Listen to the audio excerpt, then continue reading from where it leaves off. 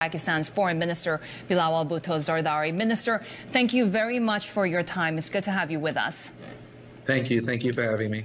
Minister, let me start with getting some clarity from you when it comes to those energy supplies potentially from Russia. When I spoke to the Prime Minister just a few months ago, he was certain that you were going to get those supplies. When could we see the first deliveries that could help your economy?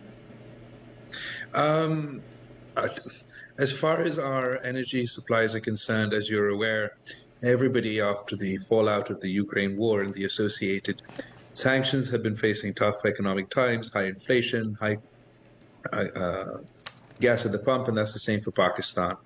As far as any conversations with Russia are concerned vis-a-vis energy supplies, we're not at a stage where we'll be getting, as far as I'm aware, any of those supplies anytime soon. We are desperate to fulfill our energy needs and are discussing with a whole host of countries, but that's not in the immediate crisis that we're in right now, with the catastrophic effect of the flooding that washed away 10% of my country's GDP at $30 billion, the blowback from the Ukraine war, but also from the COVID pandemic and the fall of Kabul has been incredibly difficult. As you mentioned, we're in conversations with the IMF. We'd actually agreed to terms with the IMF just as the flooding started. And now we find ourselves in this incredibly difficult positions where we're trying to manage our macroeconomic indicators with the IMF and provide the imminent relief to the people that is still necessary now in Pakistan and plan forward for our reconstruction and rehabilitation. Unfortunately, the cameras have gone, the attention has disappeared, but there's still floodwaters in many areas of my country.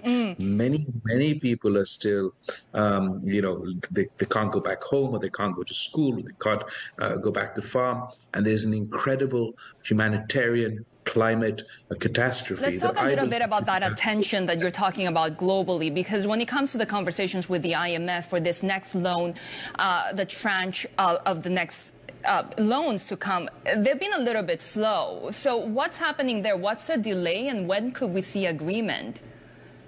No, I won't be able to say whether there's a delay or not. I mean, the details that the finance minister can tell you.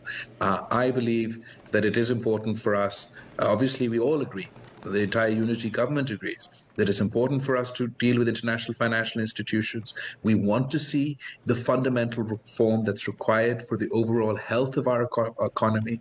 But at the moment, our number one priority has to be helping these people who are in extreme distress in the short, medium, and long term. That's the path forward for our economy. Because as we rebuild, as we rehabilitate, as we create the environment so that these people can get back on their feet, then they'll be able to not only contribute to my economy, not only contribute to our agriculture, but also help meet the world's food security or insecurity. Minister, needs. Let's talk a little bit about those more specific conditions and help that you could get from countries.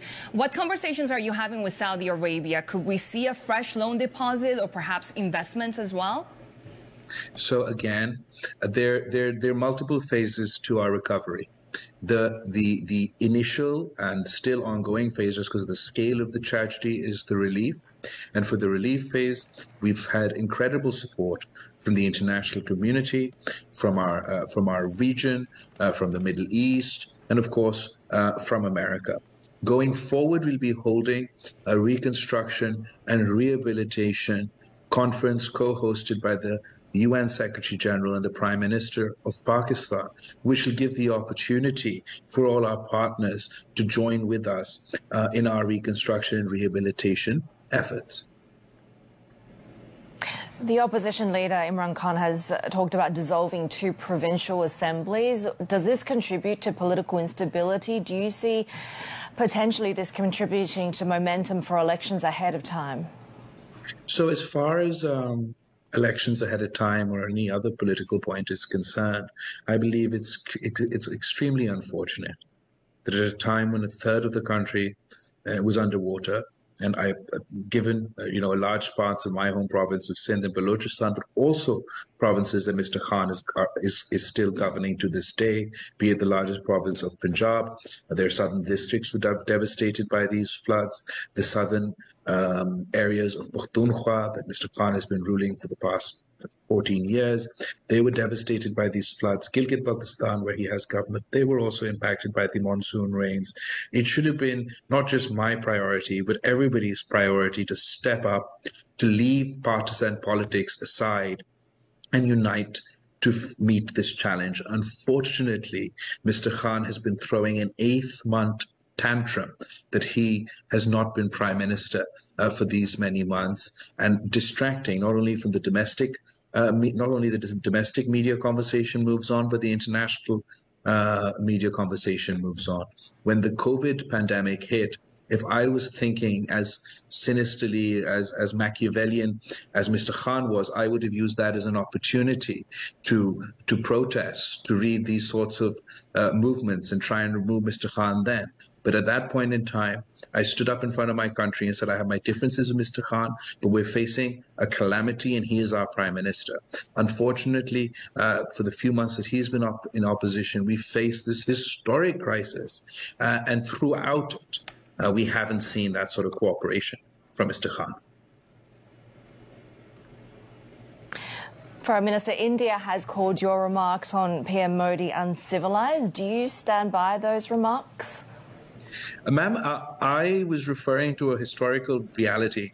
The remarks I used weren't my own. I did not invent the term butcher of Gujarat for Mr. Modi. The Muslims in India following the Gujarat riots used that term for Mr. Modi. I believe that I was referring to historical fact, and they believe that repeating history is a personal insult. If I was incorrect, then I don't. What has happened today? It's been 2 days since my remark. Is a member of Mr.